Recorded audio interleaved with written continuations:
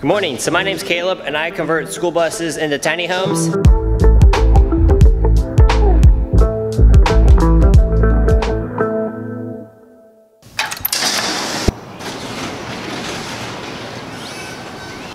Man, I love spring and summer. Just like having the doors open, doing the thing, sun's out.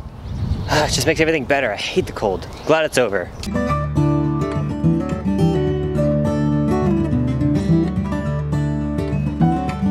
So in today's video, I'm gonna show you how this bus went from a burden of a project that took 3 years to me taking it over and having it livable in less than 3 weeks. So normally I'd start with like the specs. I don't know a lot of them because she just wanted this thing finished and I'm just here to make this thing happen. I think it's a 1998, it's an International. I don't know the actual link, but we're about to find out.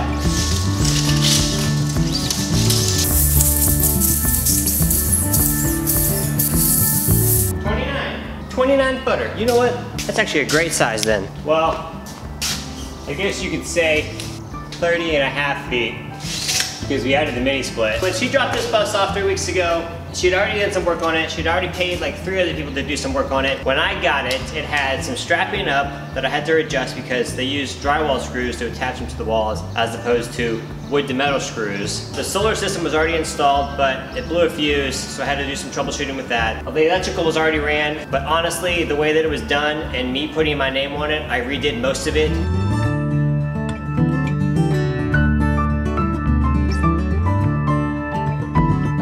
We installed these to the driver switch panel because she wanted to use those so when she's driving around, she can like light up the sides of her bus. There's 2 on this side, 2 on the driver's side. You can't really see what's going on. Hit that switch, you have almost a 360-degree light view. So the majority of the work that we did was on the inside. This thing went from being a scary little haunted house to now a livable vessel. It's got AC, it's got plumbing, it's got a shower, it's got a kitchen, it's got a stove, it's got propane, lights. We have a mini split on board. It's got heat and air. That's cool.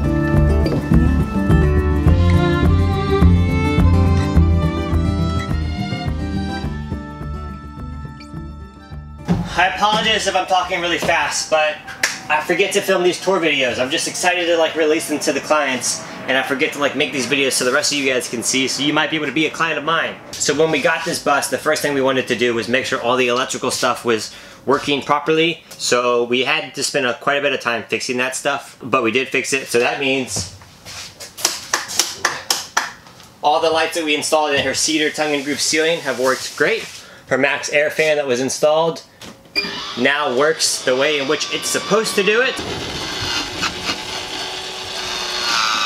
Putting walls up was not originally part of the agreement, so we decided that, you know what, we can do this in like a day, day and a half to put all these walls in, get all the windows cut, and now she's got finished insulation, she's got finished walls, she just comes up in here, paints, put a couch, and this thing is usable.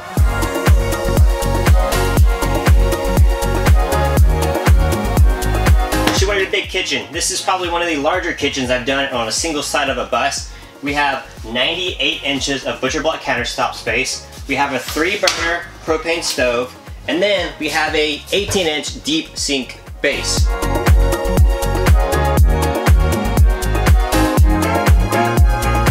We also installed a pop-up outlet, 2 USB ports, 3 plugs. So I don't want to say I'm a snob when it comes to materials, but I like using good stuff. In most cases, pre-made cabinets are like either particle board or composite board. If for some reason that gets wet due to some kind of leak or some kind of like spillage, and you're driving this thing down the road, all those composites and particles start getting loose because they swell up, so they don't hold up well. So I like using real wood cabinets. So we had these made for the bus.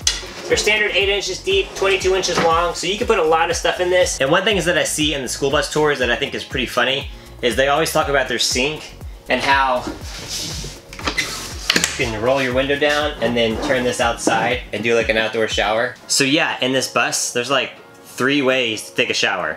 I think one of the hardest things to do in a school bus is the walls. Each one of these walls would probably take 3 hours to make. We cut it like 1 inch or 2 longer than what it's supposed to be, and then we come in here and we like lean it up against, and then we get a pencil and scribe.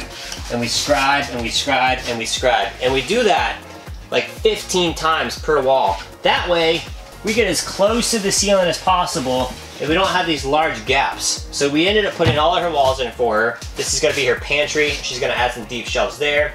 because she can cut some rectangles and hang them in a closet, but she can't do plumbing. So utilizing the client's time. What is most efficient for their time? The thing I get asked to do the most in buses, it makes sense because it was the most daunting part for my first school bus build, was electrical and plumbing, or solar and plumbing, or kind of a combination of those three trades, because that stuff is tricky. So we did that. She's got a 24 by 30 shower base, and then this thing is about 4 feet by almost 3 feet. So it's a pretty good large shower. We've got a nice subway tile on the sides here. Nice black trim Schluter. You know, it's the details, man.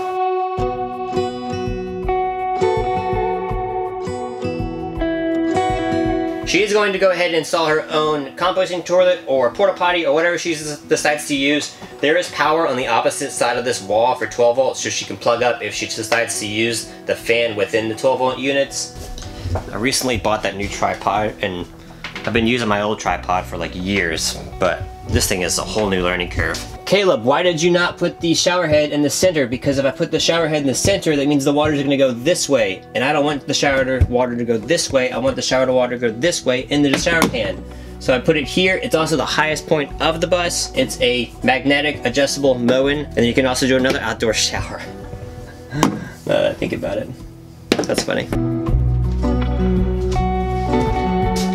So this is a debatable topic, but I always think these are necessary because living in a bus without heat or air isn't as comfortable. And if it's not comfortable, it's not fun. If it's not fun, it makes it really hard to live in. So we put mini splits in almost all of our builds. These things at peak pull like 900 watts, 12,000 BTU unit. This thing is rated for like 500 square feet. This bus comes out to be whatever 7.5 times 30 is. 7.5 times 30. 225 square feet. So then the last part of the equation is water. We installed all of our water systems, her gray tanks, her freshwater tanks. We've got 80 gallons here.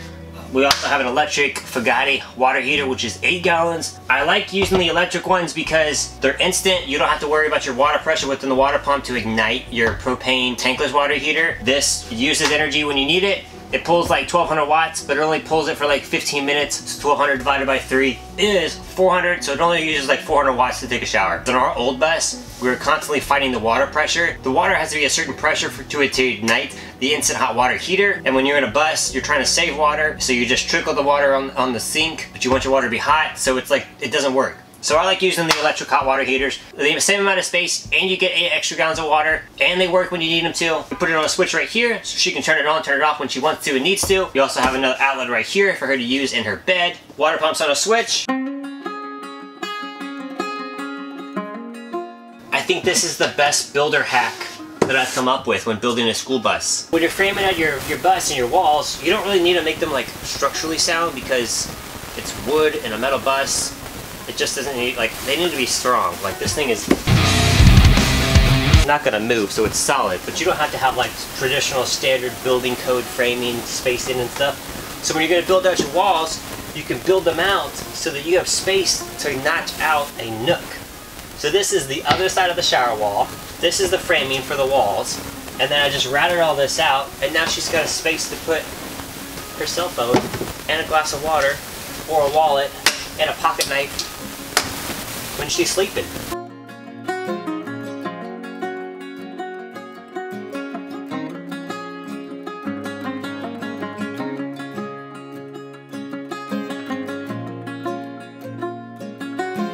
What?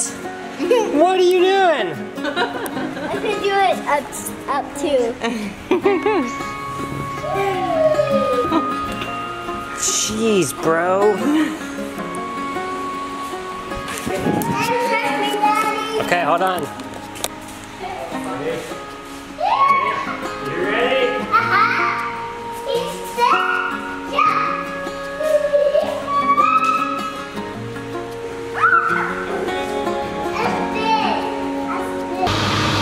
Well, she was happy.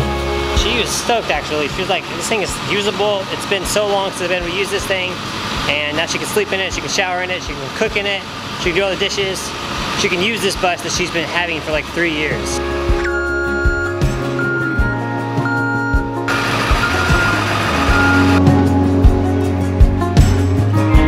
So yeah, I'm glad she's happy with the bus.